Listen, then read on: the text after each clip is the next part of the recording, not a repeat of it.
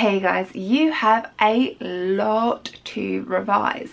Whether you're doing like a 2-year or a 3-year course, whether it's GCSE or A-level, there is a lot of content that you need to revise in a very, very short period of time.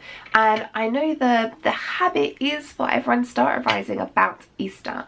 And I'd like you to not do that. I'd like you to start a little bit sooner. So to try and help you do this, try and make your lives a little bit easier, I have put a load of quizzes on my website. They're in the topic pages, so if you go to kind of like your exam board, your topic, then you'll find them slotted in there. And these are just online multiple choice quizzes.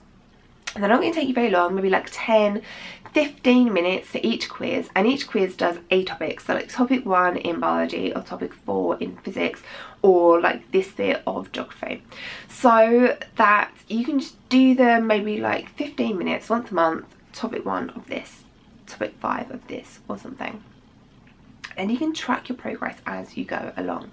And in the free revision guide, which you can download from my website, I've put little boxes for you to add in how you are doing, so that you can see the improvement that you're making over time, and then how well you're doing, and which topics you need to concentrate on, which topics maybe you need to do a little bit more on.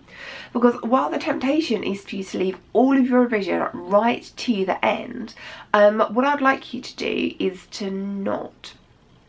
It'll be really, really good if you could just spend a little bit of time going little and often, little and often, little and often, little and often. Because if you did these quizzes like once a month, once every other month, from now up until the exams, then by the time the exams come around, you're going to know what the answers are. You're going to be sorted. You're going to be happy with how things are going. And if you keep doing this, if you keep working hard, if you keep doing the little and often, little and often, little and often, little and often, by the time the exams come round, your teacher will give you your mock paper. You'll open it up and you go, oh, I know this because I did all those quizzes on that website. And the website loads of quizzes for you. You can go and try them online. You can check off how you're doing in the free revision guide, which is down from my website, or Amazon will print it off for you. And then you can just write in there how you're doing and keep track of how you're getting on.